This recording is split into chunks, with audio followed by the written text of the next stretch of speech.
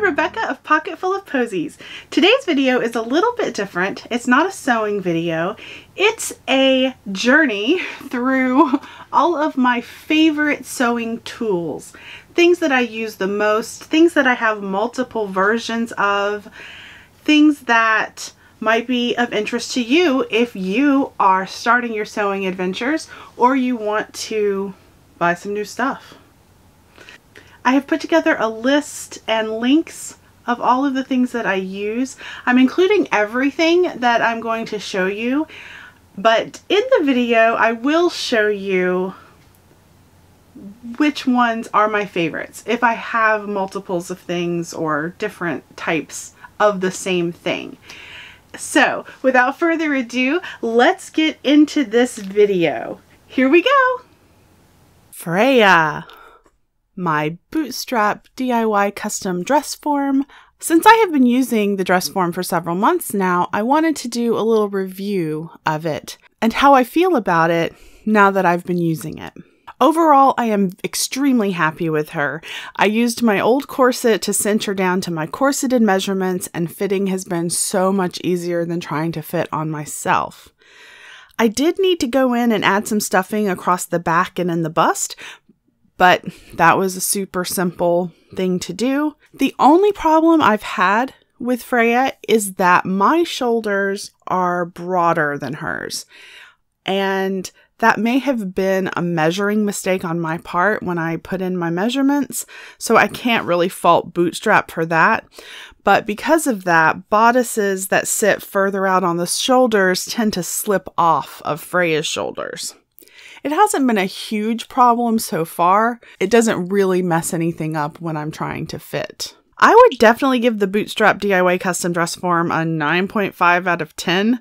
The sewing instructions were a little bit confusing, but she has been a very, very valuable tool thus far. First up in my most used and favorite tools are thimbles.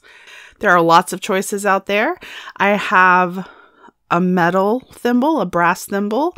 I have the Nimble Thimble. I have this rubber thimble that I can't find the link to. I don't think it's sold anymore. And also leather thimbles. My preferred thimble is the leather thimble. I have the most flexibility in it. I use them all. The leather thimble came in a leather working kit, and I use all of these thimbles off and on, but the leather one is my favorite. Next up, a bodkin. They come in different lengths and styles, but the one that I have came in a little metal vintagey looking sewing kit that my husband bought me. And it's very, very useful for threading lacing or threading a drawstring through. So I like it a lot and I use it very often. A very useful tool to have is a place to keep needles, especially if you take your sewing out and about in the world, when we can go out and about in the world. My best friend gave me this Simplicity needle book. It has felt inside to secure your needles, and I also have this little metal needle case, and I would say I use them both equally. The needle book packs flatter though.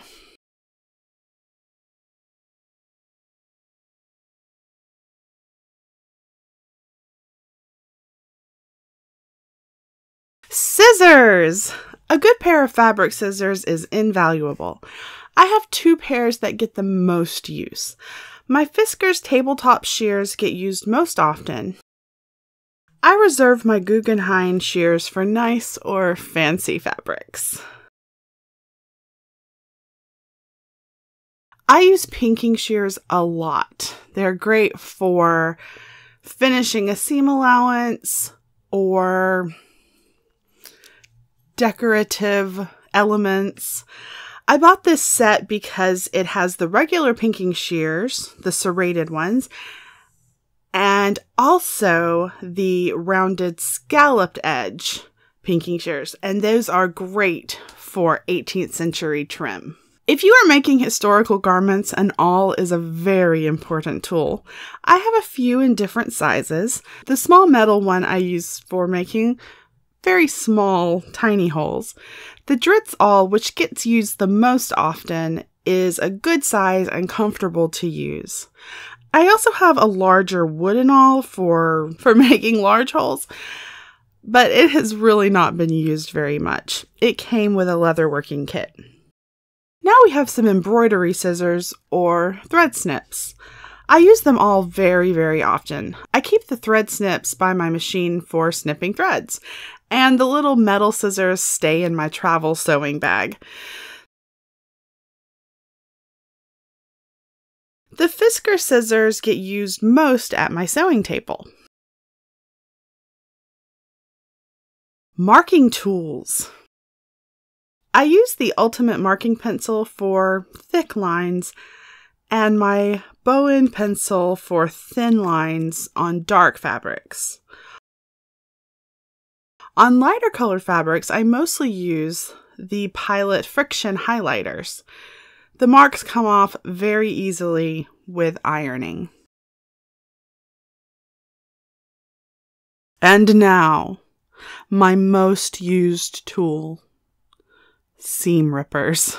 I have a few. This little one here has been chewed on by Hercules or Lucius, but it stays close to me while sewing. I actually have been meaning to get some larger ones, but the little tiny ones work really well too. A very important tool that I use a lot is hand sewing or hand quilting thread. It doesn't tangle and knot as much as regular machine thread that you would use. And it's very, very good when you're hand sewing. Magnetic pin things. Very useful. I love the Dritz magnetic pin wand. I just make a sweep of the table or floor if I drop some pins, and it just picks them up. When I travel with sewing, I take pins in this little magnetic pin box my best friend gave me. She got it at Joann Fabrics, I believe, and I don't think that they sell it anymore.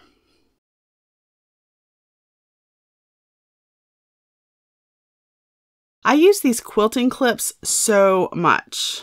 They're great for hems if you don't want to pin into your fabric, or when I'm sewing on the couch and I don't want pins falling out and into the couch to be found by my rear end or my husband's or the dogs or the cats.